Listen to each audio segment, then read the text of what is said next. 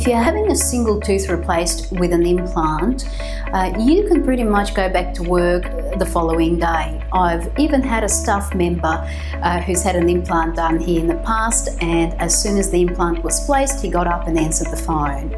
So there is very minimal recovery time and very minimal discomfort. If you have all your teeth replaced with dental implants, you need to allow perhaps a couple of days to a week to fully recover before you can go back to work. There is minimal discomfort, but some patients experience mild bruising and tenderness, so it's generally advisable to take a few days off work.